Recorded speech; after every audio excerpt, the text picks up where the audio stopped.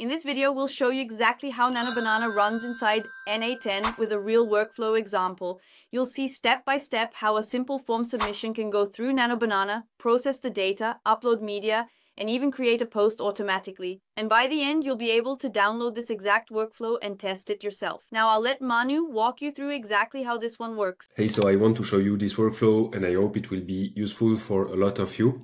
It has been for me already. My goal today is to show you how to use Nano Banana, the trending new image generating AI that is super powerful in n8n. So I played a bit around. There is an API, of course, but it's not straightforward to use Nano Banana in n8n. So this is how I did. Probably you will find other solutions that works also. This one works for me. So I built this little workflow that we are giving for free. You will find the link in the description, so you don't need to copy every step and try to reproduce it. You just need to click in the link in the description and get your free workflow. That will be fully set up and I will show you how it works. So it's very simple. So what this workflow is doing is starting with a simple form and generating the image with Nano Banana, extracting the image from the response and using it in the workflow, uploading the media to Blotato so it's ready to be shared on the social networks, and posting the image on Twitter, this on X. So this is what this very simple workflow does.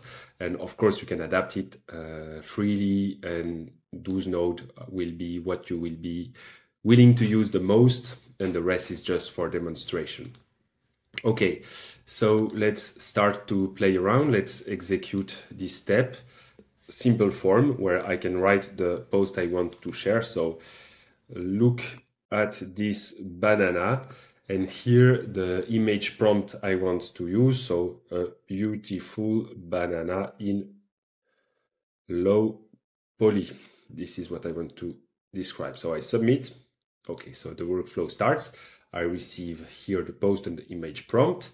So I can move to the second node here, where I receive the post and the image prompt and use them in this. So this is the payload to generate an image with the Nano Banana API from the Google AI Studio. So there are several ways to use Nano Banana in an API, and I use Google APIs. I think it's simple. So what you will need is an API key. Your API key will be displayed, needs to be passed here. And to get an API key, you need to go to Google AI Studio, aistudio.google.com, and go to Get API Key here. Create API key, choose the project you want to use, create API key in existing project, copy this API key. Of course, you don't need to copy mine. Don't try, I will remove it, of course. So I paste it here and I execute the step. So I have one field in the header with the API key, one field with the content type application JSON, and below in the body a JSON with the prompt. Here you see that we are passing the prompt from the previous node. And this is the response. We see that we have no picture. We have this data here.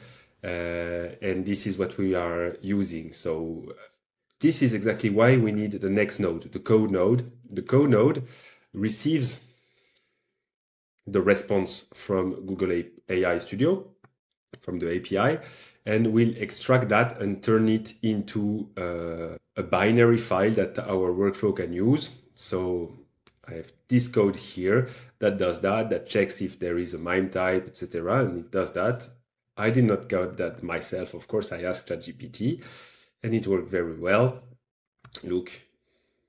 So I wait a few seconds and I have my beautiful banana in low polygon in my workflow. I can download it and use it, of course. So now it's in the workflow. Then we have the Blotato node that will upload this picture to the Blotato server. So it's easy to use it and to post it on the different social networks. So it takes the image and it returns a URL. So the image is uploaded. Perfect. And the last node here will publish the post on Twitter. And done. Our image is posted, and our workflow has generated an image with Nano Banana and posted it to Twitter thanks to Blotato. I hope you will make a good use of this workflow. Let me know in the comment if you have other questions or idea of workflow that we could build and give away for free. If you want to try this exact workflow, you don't need to rebuild it. Just click the link in the description, download the file, and import it straight into your n8n. It's ready to go. The same workflow you just saw in action. If you found this workflow useful, make sure to subscribe.